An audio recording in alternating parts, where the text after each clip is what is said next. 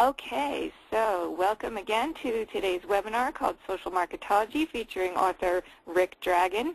We also have a very exciting little thing for you today. One random attendee that attends live will be selected to receive a signed copy of Rick's book.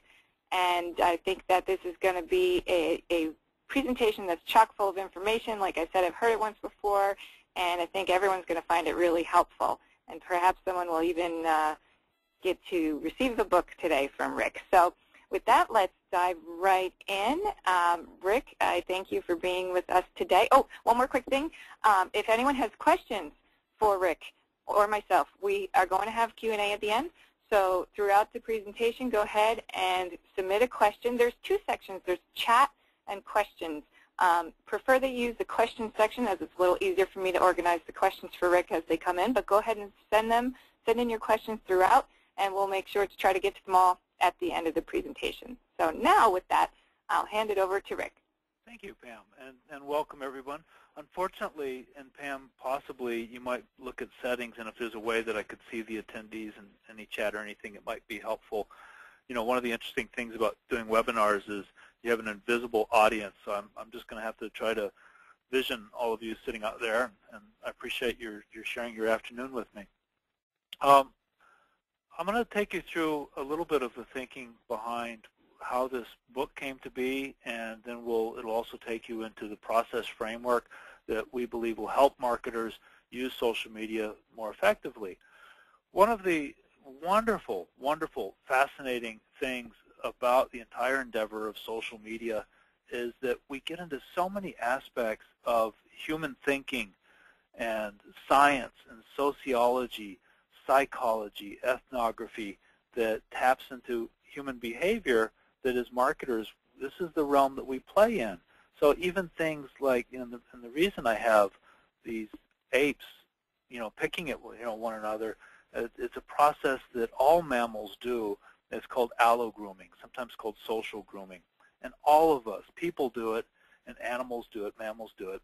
And one theory is, by a guy named Robin Dunbar, is that chatter and chit-chat and our vocal socializing is an extension of this allo-grooming. It's our way of using the voice to extend that. And it's known in the animal kingdom that when animals do this with one another, it induces the brain chemicals that give a feeling of well-being.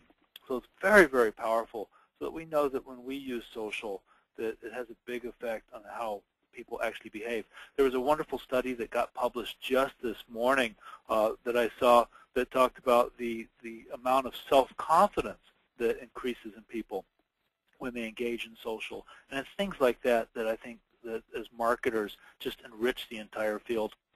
A basic element that I like to talk about is the notion that social media in marketing is truly a revolution. And I know while some people can be a little evangelical about it and use a little hyperbole around the idea of it being a revolution, there's a lot of things that point to the fact that in business communications, the world has turned upside down. And a very basic thing that happens often in revolutions is, like the poor people in this painting, people get shot, people get hung, people have gotten all sorts of bad things happen to them in revolutions. Not everything in a revolution is good. And what we want to strive for is that on the behalf of our organizations or companies, that we actually are part of the winning side in the revolution. There's three premises I want to talk about. And one is that social media behaviors fall into patterns. And the reason this is so very important to us as marketers is in the world of social media, it's very easy to get overwhelmed by the constant change of social media. I had someone just last week doing a very deep dive on LinkedIn and mapping out all the various aspects of LinkedIn for our employees. And during that time period, LinkedIn was going through this big, huge change. And it was just so very confusing. But when you step back and look at the platform in terms of behavioral patterns, you find that it hasn't changed that much. So it's very important to see things in patterns. One of the things in the book is this idea called the social media pyramid. And this is a device we use to look at various social media platforms. So imagine here that the color white is going to represent 1 on a scale of 1 to 5, and black is going to be 5. Black or 5 means that it's very strong, and white or 1 means that it's very weak. So that we look at these main 9 components of social media, and we find that they exist in different strengths on different platforms. So I may look at the concept of identity and how we're really able to flesh out our profile. Now on LinkedIn, you would give that a 5. You'd make that black because it's very, very powerful. On Twitter, your ability to do much with your profile is somewhat limited, so we're going to give it somewhere in the middle range. And the other elements that are in the pyramid include relationships, the ability to actually have a relationship with another person, the ability to have conversations back and forth or to exist in groups, the gaming, and gaming, by that I also mean that gaming behavior, so not just gaming per se, the way you would, on Facebook you have Farmville, but any type of gaming behavior where you might get rewarded very small unexpected paybacks or payoffs. We have the concept of presence. Is somebody there or not? On many platforms, you don't know whether somebody's actually alive on the other end right now. They could be popping up at any time. On other platforms, their presence is very much visible. Curation is a common concept, as is reputation. Reputation of all these 9 elements is possibly the weakest. One of my favorites is on the SEO Moz social media platform. You can see by someone's contribution that they get a higher score, which is also part of gaming. But you can actually see that they have a higher, they've contributed more, they've replied more, they've gotten more status in the community, and thus have developed reputation. And then finally, gifting. And by gifting, I mean a whole world of behavior that includes retweeting or friending or sharing something with someone. You'll often, if you retweet someone, you'll get a thank you back. Pretty good indication that there is an element of gifting there. The interesting thing about gifting is in social media that people feel a very strong compulsion to reciprocate. The rule of reciprocity kicks in, and thus, as a marketing tool, can be very powerful. The second premise is that not all social media marketing endeavors are the same. A lot of times people come in the door, they go, hey, I need social media.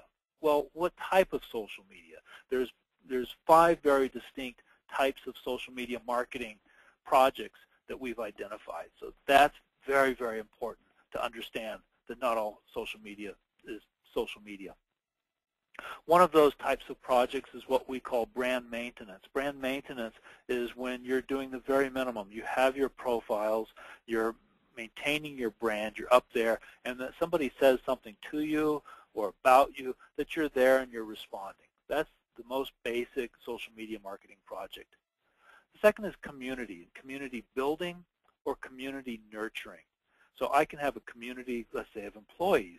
I can have a community of fans, people who love my business, or I can have a community of people in an affinity group. So that, let's say, like Red Bull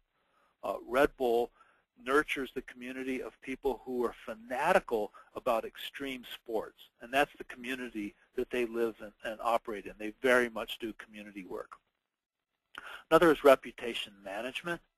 Now, reputation management is not just about responding when someone's saying things bad about you, but it also means that you're out there doing proscriptive reputation management, burnishing your reputation in the social space. Thought leadership is a huge part, what we call influencer marketing. Now, in influencer marketing, it's a very common approach we take for service industry, for instance. We may help people within the organization develop their blogs, develop their own reputation online. It's, in fact, what I do. I'm giving a webinar right now, so I'm very much doing influencer marketing. We also have an idea of let's identify perhaps the 20 most influential people in my industry. Let's follow and track them. Let's do what I call professional stalking as opposed to amateur stalking. In professional stalking, the person being stalked should never have a feeling that you're stalking them. You don't say thank you for everything. You don't retweet everything. That would just be a little bit too smarmy, and they would feel that and go, what's with this person? Why are they liking everything I put up there? It has to be, subtle, has to be well done, but you can really, track a very small group of people over time read everything that they put out there in social, respond when it's appropriate, and over a period of time develop a relationship that might even move to offline. On behalf of some clients, for instance, we had a luxury goods client that we got on the cover of Robb Report, and we could very much track that relationship back to tracking that person and following them on Twitter. Rick, that's a concept. This whole influencer marketing thing is a concept that I think gets often overlooked in social media marketing. Very much so. Yes. Yeah. To me, it's been one of the most powerful aspects. And it's distinctly different. Imagine if you're selling, consumer packaged goods. If you're selling Bic pens, how that's going to be so very different than if you're marketing a company that does professional services, right? Very, very different. So much easier, if you're dealing with professional services, to get in that realm of influencer marketing. Yes, this one, yes. The big splash. The big splash are the type of campaigns that we all know so well. The Mustafa Isaiah actor doing the Old Spice campaign. Fabulous, well done. Was not meant to build community. Was definitely, did actually go after some influencers, but it wasn't, strictly speaking, an influencer campaign. It was really meant to get a big traction. The hoodie remix was a beautiful little campaign where people were invited to come in and design their own hoodies. I mean, right now, hoodies are pretty popular, but when they came out with this campaign, they were not so popular, and they were trying to revive a really old brand. The Pepsi Refresh project, where instead of putting millions of dollars into Super Bowl advertising, they decided, let's give this money to America, to nonprofits. And by the way, people, would you please decide which nonprofits get that money? Very much a big splash campaign. Contests of all sorts are big splash. This was one of my favorites. This was where they took a video of a person swimming out to the middle of a city pond on a surfboard while his friends were up on a bridge, and they throw a stick of dynamite, and it makes this big wave, and the guy jumps up on a surfboard and rides it out. Of course, you can't actually do that. It was all faked, but the video was extremely viral, got a lot of traction, and just, made a lot of wonderful noise. Big splash, both literally, no pun intended. All of those have in common big budgets. We see that. They all have in common traditional media support. But then you see a campaign like this, the Blendtec campaign, where this relatively small company that made these really incredible blenders were making videos of blending all sorts of ridiculous stuff, iPhones or gadgets or watches, anything, and to see if it would blend. And he's got a lot of traction. For a company of this size, actually really helped the company revive itself and do some wonderful things. They did not have a large budget, and they did not have big media buys. So I always like to stop and go, well, what causes these various big splash campaigns to succeed? Now, one element that we frequently see is just fun. What is the most fun thing we can possibly make? And fun things do tend to get a lot of traction. Now, Pepsi Refresh wasn't necessarily fun. They did something else.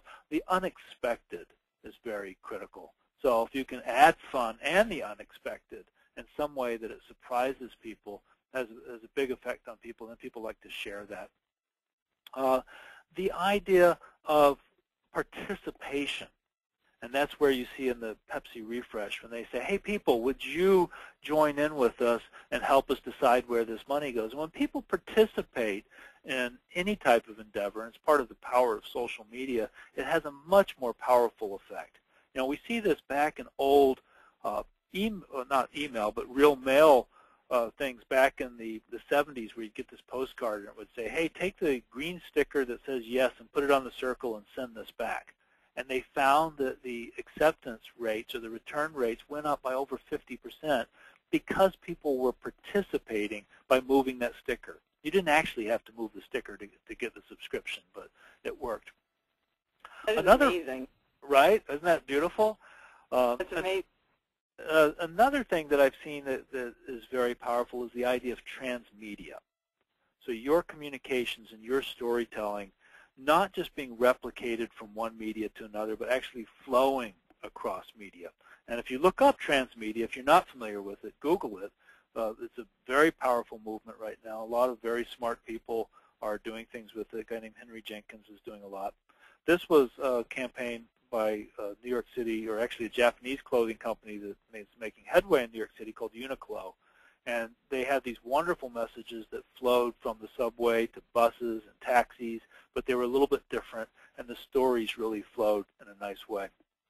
One of the basic premises of transmedia is that you engage in what's called world building.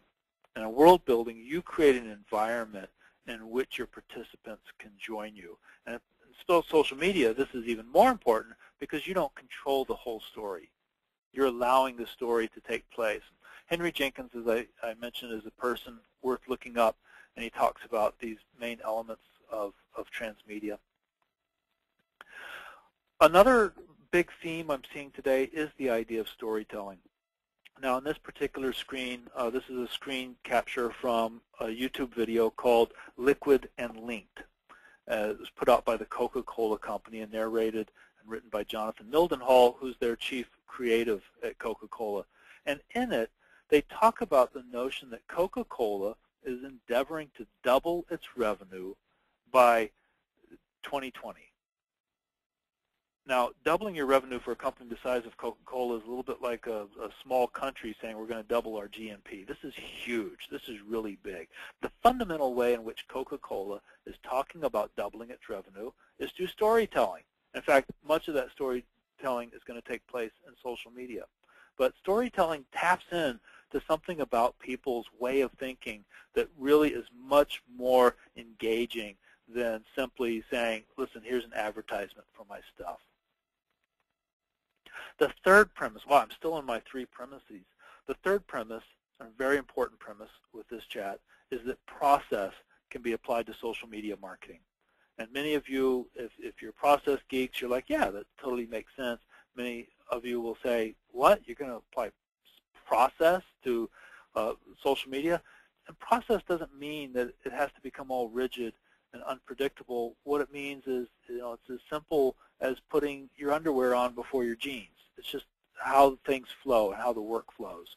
And because of the newness of social media marketing, it's only been about 5 years that it's really been around in any important way, organizations are still struggling to get a grasp of it, which is why I want to bring process to bear with it. The process framework that we call social marketology starts off with desired outcomes. Desired outcomes is extremely critical. Now, we call it desired outcomes. It's a little bit of an onerous phrase. You might say, well, why don't you just say goals? But it's bigger than goals because we're talking about purpose and we're talking about vision on one side of the spectrum when we talk to business stakeholders. We're also talking about those goals, and we're talking about very, very specific metrics. We're talking about the things that can be measured right down to it. So it's an entire landscape of desired outcomes. And every project we do starts off with a deep dive into this. Now, when I was writing the book, I interviewed a few dozen social media marketers, pretty big people across the world, the head of social for SAP and Intel, various people. And pretty much everybody voluntarily came out with the notion that, what most social media marketing lacks is an alignment with desired outcomes or goals and objectives. These go from the fuzziest. On the fuzziest side, you've got that vision and purpose, getting finally to a much more clear and measurable sense of very specific metrics. This is what is in Japan is called an enzo. You see them a lot on natural food menus and Japanese restaurants. It's a circle. And when you do calligraphy in Japan, it's said that when you draw the circle, the calligraphy master can pretty much see into your soul. And it's very defined by purpose. And if your purpose is to impress someone, the enzo becomes about that. But if your purpose is to, to really feel something else, then that comes through. So I try to encourage businesses to think about the idea that the purpose behind what we do can't simply be about making money. It's got to be something bigger, and we need to tap into that something bigger so that when we're in social, that's what we're talking about. Now, this is a quote by Mark Pritchard, the VP at P&G, who talks about the fact that they're shifting from a mass broadcast that's getting up on the soapbox and yelling at everybody to more of a personal one-to-one conversations, and primarily in social media. And they very much also talk about that idea of purpose and working from a place of purpose. That's a hard thing for like a dish soap to do. Some of the ideas of passion and purpose we see behind brands, the idea of eliciting joy, that we exist to enable connection or inspire exploration. We see this. There's a fabulous quote of Milton Hall at Coca-Cola who said, our competition isn't the fluid in the blue can. It's Disney and Pixar. We're in the happiness business. And that's, a very different way of looking at things. Or they're in the happiness. Nike, everything is about overcoming physical limits. One of my favorite examples is Red Bull. Everything Red Bull puts out there is about extreme existence. So when you had the guy, jumping from the stratosphere, that was about extreme existence. And that's what they're not. They're not about selling you this drink that's going to keep you up all night. They're about that extreme living. Now, if you can tap into the passion behind your brand, the purpose behind your brand, then when you're working in social, it becomes an extremely different game. And that's where you can really start to talk about things that people want to join in with. This is a spreadsheet on some of the desired outcomes that we map out. Let me see if I go into that very much. And I don't go into it very much, but the spreadsheet is actually linked. You can find a copy of it if you go to dragonsearchmarketing.com and click on the social marketology picture on the front page. It brings you to a page, and there's a link to some templates, and this template is there. And we don't just go through business metrics. We also go through all sorts of web and various social media metrics as well. It's just a great way to start every project. But this is the first step of every single social media project we do, is we really try to map out all of these very specific desired outcomes. The next part of the big picture is talking about us. And when I talk about us, I'm talking about our brand personality. The idea that a brand has a personality is somewhat new. The idea that a corporation can even have a personal entity. It's interesting. The first time that this happened in 1886, the county of Santa Clara in California sued Southern Pacific Railroad. And in that law, in that case, it came out that they awarded the corporation the ability to have the protection of a single person. And actually, they used the 14th Amendment, which was originally meant to protect slaves, but they used it to apply to corporations. And ever since then, corporate entities have personhood. At the Occupy Wall Street, people protested that. They said, we're tired of that. And, I'll believe that a corporation can have personhood when Texas decides to execute one. They don't like this. And yet we know that people, in the way that they behave, is actually very different. We did a study where we took various photographs of people out to people on the street, and we said, look, if a brand woke up one morning, got out of bed, walked across town, knocked on your door, you opened the door, and that brand was standing there, who would it be? And we found that people had a tendency to identify brands with certain types of people. And in this case, we found that Starbucks, most people align Starbucks with the soccer mom persona. We were actually surprised at that. I did not think that going into it. Google, they identified as being a hip young Asian guy.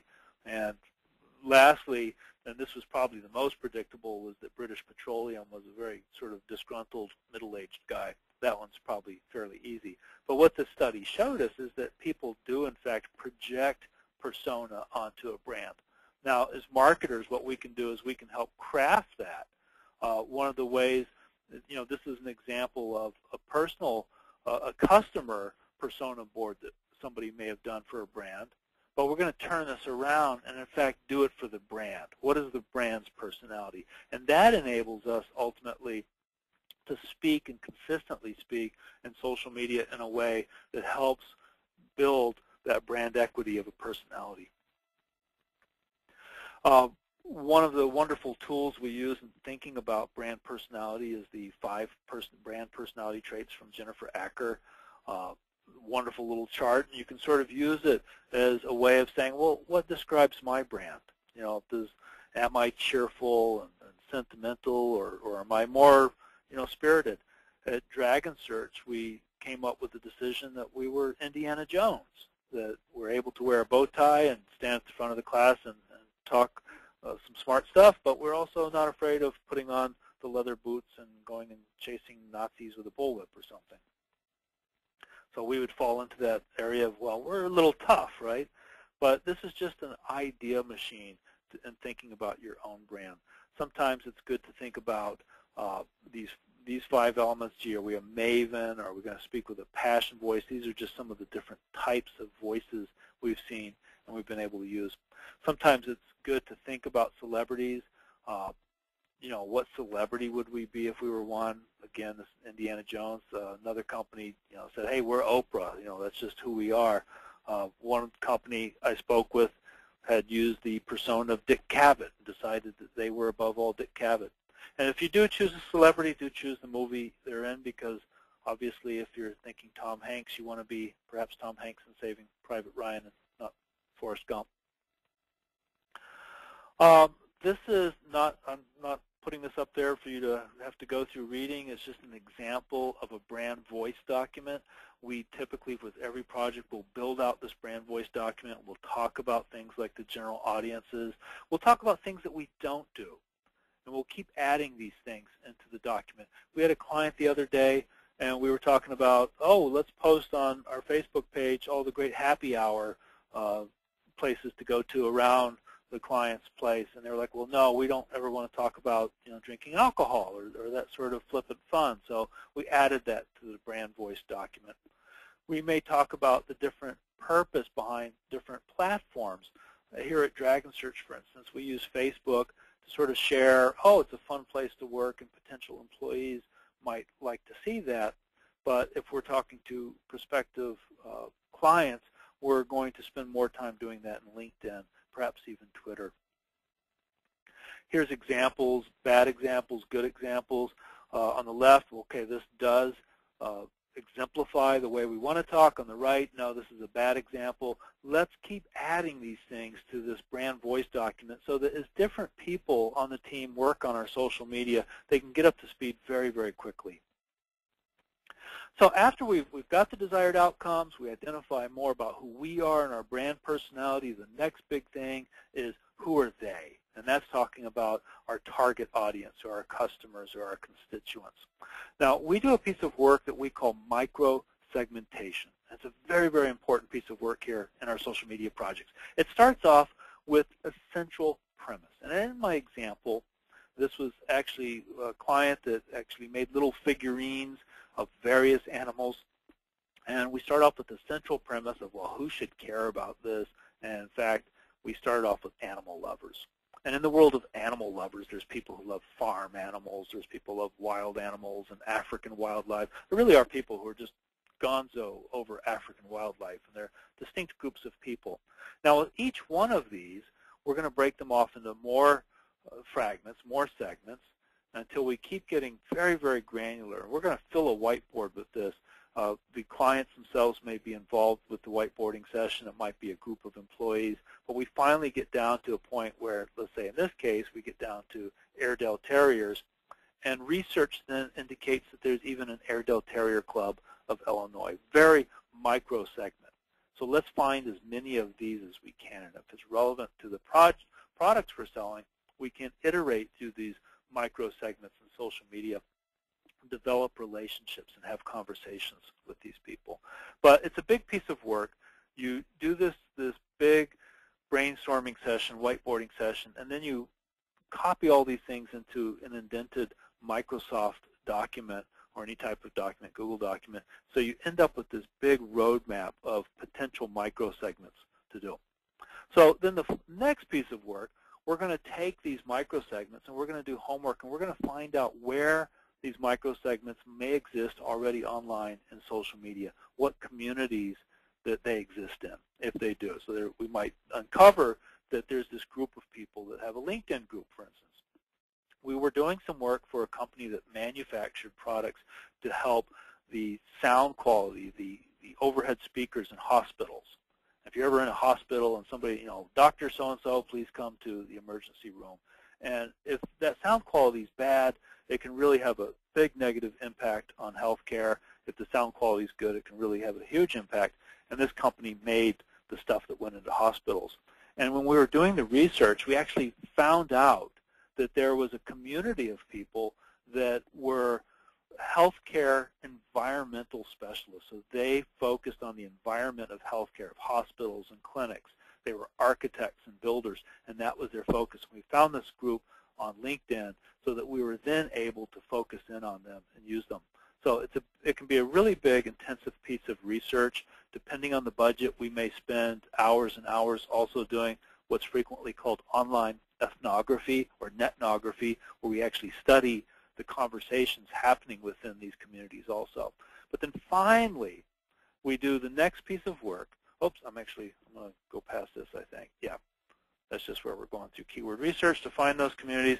We're then going to find out, well, who are the influencers in those communities? Now, the beautiful thing about all of this is that you can sort of see the trajectory of work that we're doing here. Let me back up just a second. See the trajectory of work that we do, going from our personality, who the customers are, the smallest granular way, who the communities are, who the influencers are. You can sort of see after that piece of work, you should be ready to be able to do an action plan, understanding those big different approaches to social media that we spoke about before. Now, when we do influencers, we'll typically map them out. So if you're doing an influencer project, by the way, it can be very helpful to identify, let's say, these top 10 influencers, and then let me create a little scorecard where my interactions with them, we can give them different scores. So a tweet might only be a 2, whereas if they write a blog about it, that may, we're going to give that a 5, depending on the level of influencer. So then we finally get into the realm of building the action plan. Now, after doing all this work, I really understand the brand very well and where I can go. Now, the first thing we need to understand is where we want to allocate effort. We typically do this over, let's say, over the next quarter. This is how we're going to allocate our effort. So right off the bat, I know that I want to put a certain amount of time in the blog, but gee, we're going to allocate more effort to Facebook right now, right? There's the 4 major pieces or types of work that we do with social media. We do the profile work, or what we call the digital footprint. Let's make sure that we get out there and own our digital real estate in social media. We then, on that real estate, have to make connections, how many fans or followers we have or that we're following. We have to author and create content. And then finally, when that content is up there, we have to, of course, or we want to engage with people. At that point, we don't necessarily go back into identity work. That may be pretty good. But this is an example for a particular organization where we sort of identified that, gee, in quarter 1, we're going to be putting a lot more effort into building out that digital real estate, making sure that all your profiles are properly branded. And we're going to put more effort into building connections, a little bit of effort into content, and very little effort into engagement at this phase. We have a lot of groundwork to do. And you can sort of see that as each quarter of the year progresses, by the 4th quarter, we're much more involved in engagement and putting a lot less effort into digital real estate, or even less into actually building connections. Nice way to think about the progression of social media marketing work that you're going to be doing over a period of time. And finally, after we do that, I do talk about the fact that there's these creative solutions. How can we do the creative things?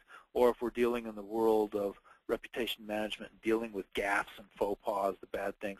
But at any rate, what we're going to do is be able to execute our social media project, measure the effectiveness going against those goals and objectives, and then try to reinvent the program. So we'll typically come back around to this process much more quickly the final time. And that's fundamentally the process. That is the framework. So if you guys have any questions, I'd love to chat with you. Thank you for going through that, Rick. I realize you kind of had to speed through in order to make sure you covered it all, because it's so much information, but it's so much good information. So, we can definitely take questions right now. Attendees, think about how you might apply some of these concepts to your particular social media campaigns.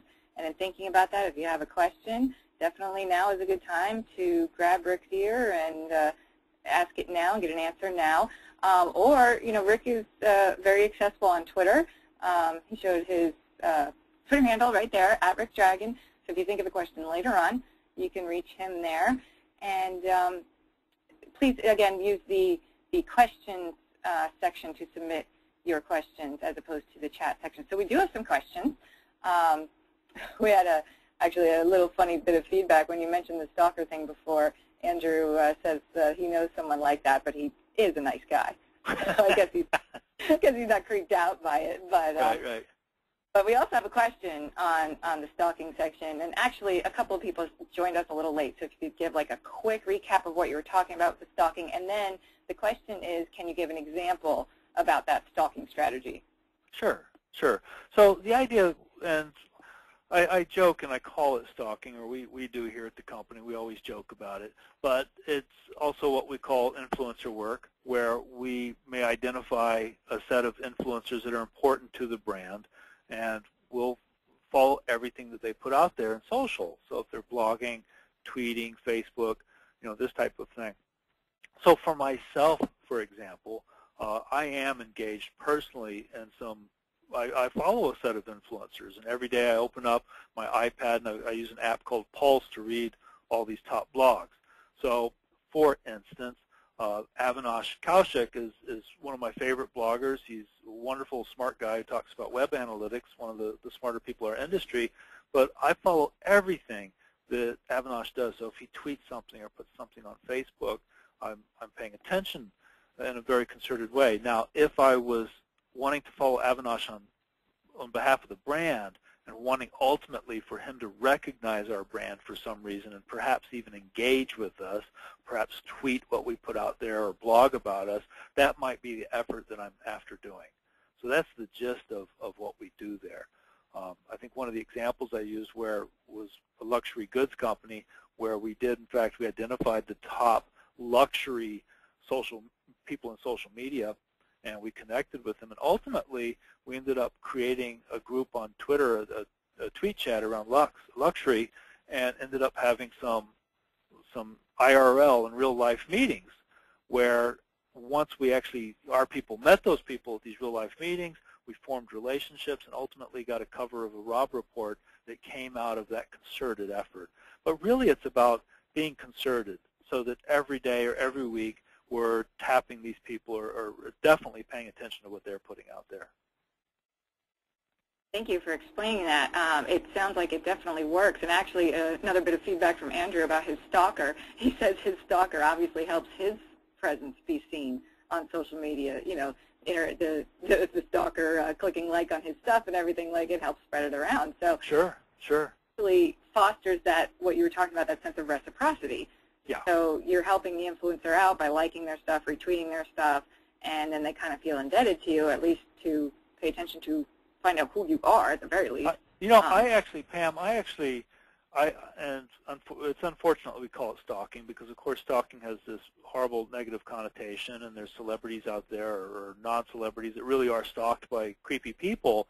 But if somebody wants to get a job, let's say at Dragon Search, I want them to stalk me. In fact, our latest employee is somebody who he was on my Twitter and he was paying attention and he was responding to me on Facebook.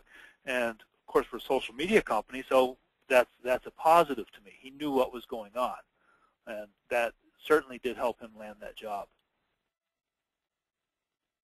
Great. About the example that you gave about the stalker or the influencer, I'm sorry, the name that you I got stalking on the brain now. How do you spell the name of the person you were talking about? Oh, Avinash Kaushik. A-V-I-N-A-S-H. Kaushik, K-A-U-S-H-I-K, I believe. Avinash he has a blog called Occam's Edge, or Occam's Razor. I think it's Occam's Edge, referring to Occam's Razor, the famous philosophical idea. He's written some books on metrics and social media metrics, and he's just a brilliant person. Cool. All right, another request for an example. You mentioned faux pas. Can you give an example of that? Oh, we've had so many wonderful faux pas out there, right? There was I didn't think that would be hard to find an example. Oh, that's easy. Most recently, of course, somebody on the KitchenAid account tweeted something nasty about Barack Obama's grandmother. That was a beautiful example. So imagine being the chief marketing officer of KitchenAid and waking up one morning and seeing that your company's account had tweeted this very horrific, horrible message. Well, it was some rogue employee who was using the wrong software or something. We've seen other examples where a rogue employee did something on purpose.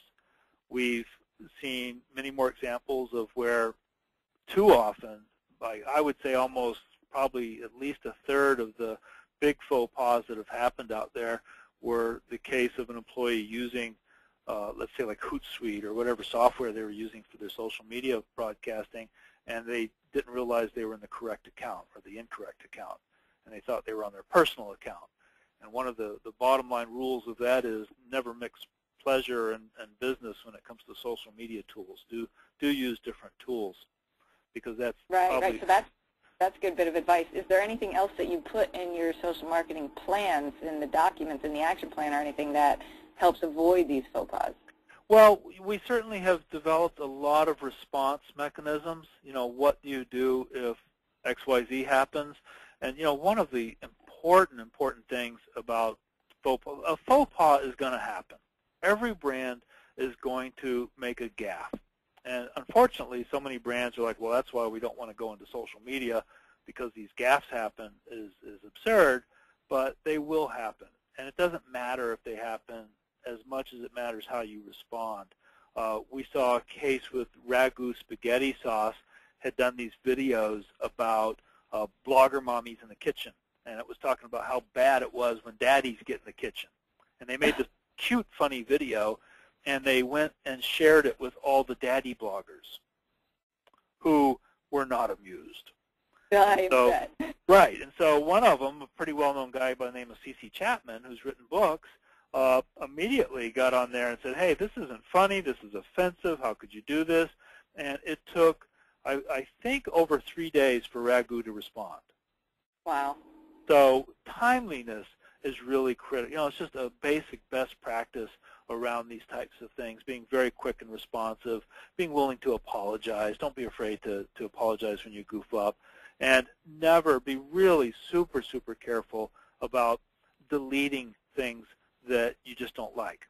So for instance, when Chapstick had this photograph of a woman bending over a couch showing her tush, right? And it says like, you know, some smarmy line about can't find the chapstick, you know, where do we hide it? People were offended by the photograph. They said, chapstick, we're offended by this photograph. Well, that's okay. It was okay that Chapstick put up an offensive photograph, and it was okay that their audience was offended. What was not okay was Chapstick started deleting the posts where their base said that they didn't like the photos. Instead of engaging in a good, healthy conversation about it, they tried to cover it up, basically. And that you don't want to be doing. So if something, you know, every so often, if you get something hateful on your wall, sure, you're going to want to remove it. But you want to be very cautious about that. If it doesn't fall into that category, if it's just critical, you don't want to delete it. Absolutely, I agree. And especially while all those eyes are on you, that's the worst time to be behaving like that, as opposed to, like you said, just, you know, be human, admit that you're human, you made a mistake, and people tend to like that when a brand shows that kind of vulnerability. Exactly, exactly. All right, so another question. Bruce says, I understand that you should not be constantly selling, like selling yourself or constantly promoting your brand. Is there a frequency for the sales message? I'm so glad somebody asked that question. I love that question, because I hear people in the professional, digital marketing profession, sometimes I hear them say, listen, it's okay to be self-promotional, every fourth time, or something to that effect. Okay, well, there's a problem with this way of thinking, and that is I go into social media, I form a relationship with someone, we're chatting about our shared passions, and every 5 minutes I go, want to buy a car?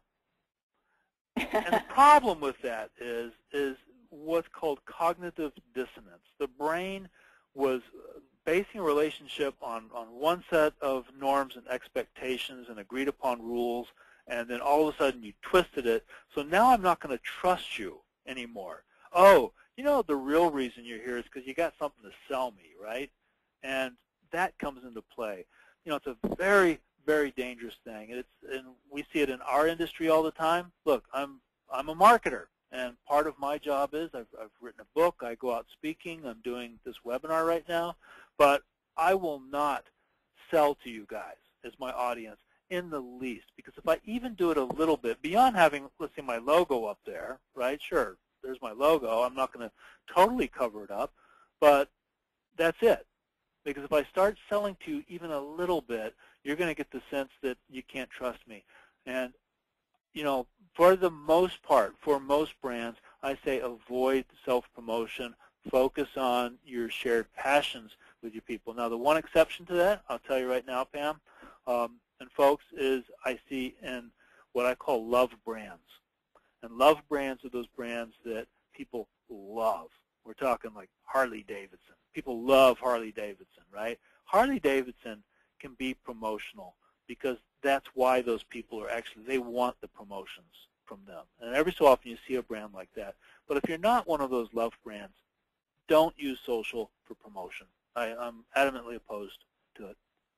That's an interesting reaction on your part, but I totally get what you're saying. I think an important thing to keep in mind is to act on social media the way you would act in person, in real life. So just like you wouldn't... Actually, maybe better.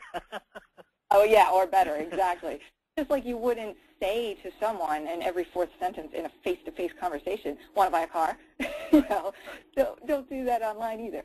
Yeah, but what you might do, and we in the industry love to use the old party analogy. If you're at a party, you don't lead with your sales thing, but at some point in the evening, you might say, yeah, by the way, I work down at this place that sells cars. You let it be known. I don't know if I mentioned it in the context of this conversation, but here at Dragon Search, our organization, we're a 22-person company. We've grown about 40% year over year for 5 years. And that I can point to about 40% of our growth from last year as having originated on Twitter. It's a lot of money I'm talking about here.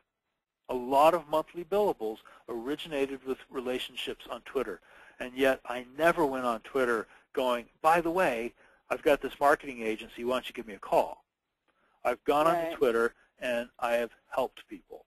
I believe in paying it forward, and I've shared my passions with people, and relationships have formed, and those relationships have grown and ultimately become business.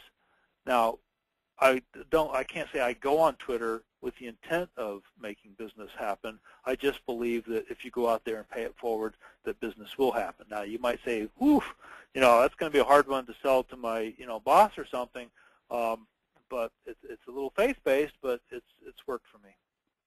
Well, I'll absolutely back you up on that because I built my business off of Twitter in the beginning. I started it on the side before, while I still had a full-time job, so I didn't have a lot of time to do in-person networking and join chambers of commerce or anything like that like I do now.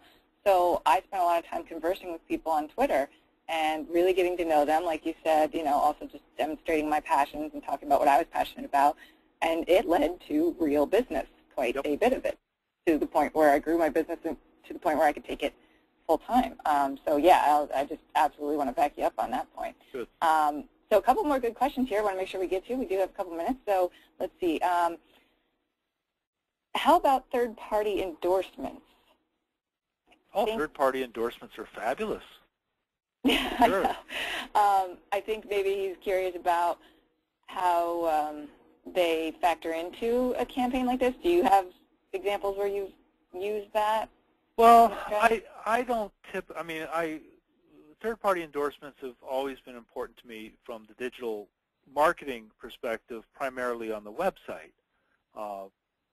Using that is what I call cap feathers. So if I've worked for the United Nations and somebody at the United Nations says, oh, and by the way, Rick Dragon's a really smart guy, I loved working with him, and I can put that quote on my website, that's a feather in my cap. Hey, it's the United Nations. That's fabulous. And people do like seeing that other people say nice things about me. We do have the world of endorsements, of course, on LinkedIn.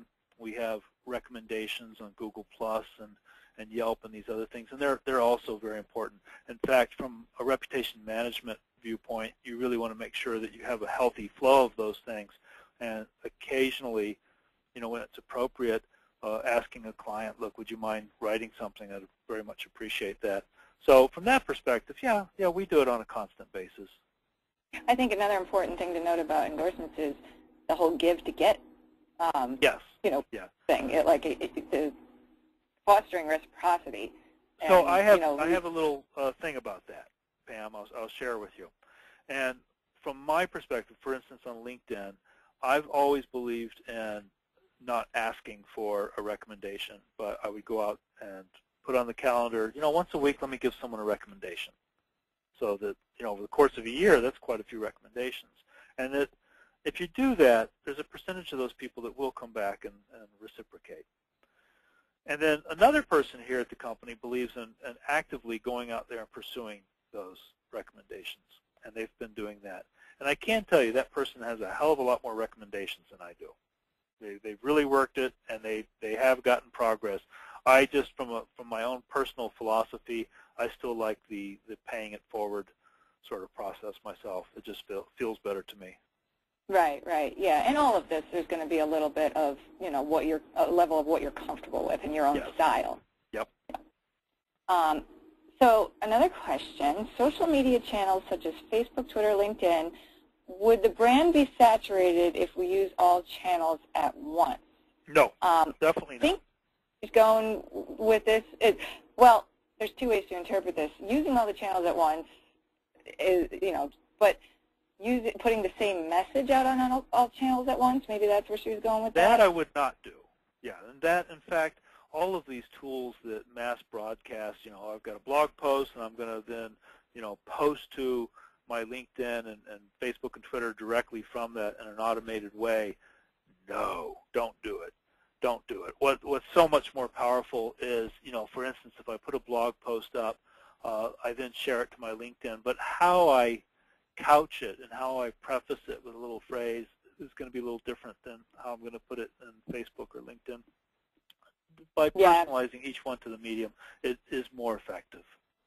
Yeah, I would agree with that. Each target audience on each platform is a little bit different. Like there's That's the people right. on and the old judicial rule of thumb that avoid the appearance of impropriety, right? And even though it's not a big deal, if somebody notices that you're mechanically posting something from one to another and it's not personalized, it can, just feel a little wonky, and you don't want to give that feeling to people. I agree. Social life, yeah. and Pam, I know it gives the impression that you're not present, that you're not really online there to talk. Exactly. The best social media communications I've seen, and I'm not the best in the world. I've seen people who are really absolutely brilliant at it. We have a young lady who works here at the company, and she is pure genius when it comes to Twitter, and she just has a great way of personalizing her little pieces of communication, and she'll use like little stage things like leans in and listens, little notes like that, and personalizes things that really makes them feel like she wrote it just for you, and they're absolutely brilliant. So when you see various social media communications, there's a big difference between people just sort of posting something, oh, here's a cool link, I thought this was cool. If they're somehow able, this is the best way to start my day with coffee, beautiful. It just adds a little more something to it.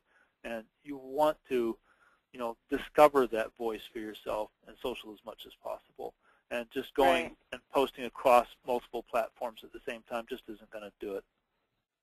Yeah, someone just mentioned something in the questions about holiday greetings and whether they're cliche. I think that's kind of the point you're onto. If you just blast a, Happy Thanksgiving message across all platforms, it's not exactly personalized like the way that person would do it on Twitter. Right. But let me tell you a little story with that, though, because, social media, like anything, we do have differences of opinions amongst people who do this for a living, right? So we might get into some good arguments and be banging our beer bottles on the table and saying, no, this is the way you should do it.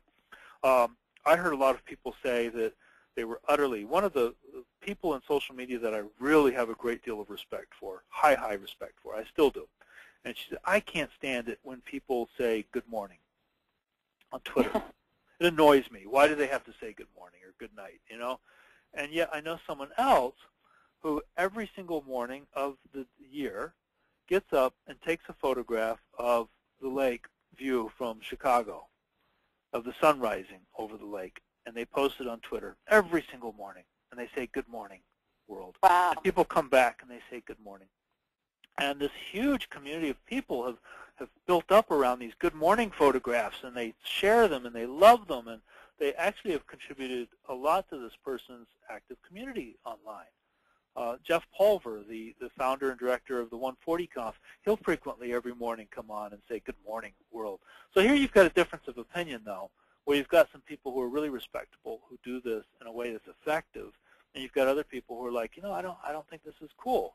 Well, I think it's more than a difference of opinion. It's a difference of approach. I mean, the one good morning that consists simply of a text tweet is a whole lot different than a good morning followed by a photograph from this morning. Right? Yes, that is different. Yeah, so I think there's different ways to say things like that can add that little extra oomph that gets you noticed and makes it not sound cliche then. Right. All right, clock is running down, but I have a quick curiosity. If you could just comment quickly on several of the things mentioned here.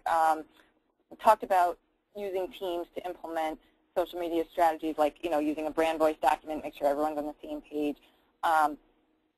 But what about people that are kind of one-man bands, or they have one marketing person? Like, how much of this planning and process do you still suggest doing when you remove that need to manage a team of social media people? Still extremely, extremely useful. So even for a one-person company. So I was speaking with someone earlier today who is a consultant. He travels all over the world. It's him, basically, and he works for banks. It's still a perfect opportunity for him to map out each of these aspects. He may know what he's trying to achieve. Hey, it's my business. I know what I want to do. I want to grow my revenue from 100K to 200K next year. I want to be having better clients or more fun to work on. I know what I'm trying to achieve. Well, great. You still map it out. Even for your own thinking, it can be very valuable. Even developing the brand voice document. Well, who do I really want to be? It reminds me that perhaps I may not want to be so flippant, or I may not, if it's not in alignment with my personal brand, I see something that I'm sort of tempted to be critical about, maybe I won't do that. So it's not a bad thing, even for a solopreneur or a very small company to go through. Very valuable. I would agree. I was working with a client the other day on a Facebook strategy plan, and we were working on a section that's kind of like your brand voice document. And even though it's just him that's going to be doing all the posting, laying it out and just writing it out on paper, the types of things that he should be sharing that are on brand and the types of things he should not be sharing that are off brand, he was just like, wow, like you could see this like, geez, why do I do that? Why do I share all this stuff? I don't know why I do it, but I do. Right. Well, I'm glad I have this so that I remind myself to not. Yeah. It really, I think it can help to write out things even when you don't need to for the purposes of managing a team. All right, so we're right down to the wire here. We're going to do the exciting part. We're going to give away a signed copy of Social Marketology, Rick's book, with all the concepts that he just explained and much, much more. I have a copy. I enjoy it very much. I haven't read it all yet, but I am looking forward to reading more of it because it really is good stuff. So my highly scientific method of just kind of swirling my mouse around and randomly picking, close my eyes and see which one I land on. Okay, I landed on Ashley Rojas. So congratulations, Ashley. You've won a copy of Rick's book, Social Marketology. If you can email me at pam@pamandmarketing.com with your shipping address that you would like that sent to, I'll pass it on to Rick, and we will get that out to you. So thank you, everyone, for attending. Thank you, Rick, for being here with me today and doing this presentation again. I really enjoyed hearing this again from you, and we got a lot of good feedback here. People are saying thanks for the webinar and great principles, and even Jeff Belanger says Rick Dragon for president. I think you know him. I appreciate that. So, but lots of good feedback, so thank you very much. And any of you not connected with me on Twitter, please do. I'd love to hear from you. Absolutely. Yeah, to keep up with both of us is to, oh, and a quick question, Rick, do you have anything upcoming, any events or anything you want to let us know about? Well, if any of you are in the New York City region, there's the Bright Conference in March. I don't have a specific date, but if you look up BRITE Conference, it's Columbia University. It's one of my favorite events in the New York region. I'll be at Social Media Marketing World in San Diego. I believe that's in April. That's off of Social Media Examiner, worth checking out. Those are two big events, and if any of you are in Oslo in April, I'll be there also. I'll be around. If you touch base with me on my website, I post my events there. I'm at quite a few. Okay, great. And I have a webinar coming up next week that is called The State of Social Media 2013. And actually, it's a Google Hangout, I should say, not a webinar. It's going to be a live broadcast Google Hangout with Lena West. If you know Lena, you'll know how awesome she is. If you don't know her, you should know her. She's incredible. So I will send out, I am going to send out, someone asked for getting a recording of this. I'm going to send out the slides and the recording in an email probably tomorrow or later today to all of the attendees. So you will get a copy of these slides and this recording, and I'll also mention the information about the Hangout there. So I think that is it. Was there anything else I was going to mention? No. So thank you again so much, Rick, and thank you for everyone for attending. Enjoy the rest of your day. Thank you. Take care, all. Bye. Take care. Bye.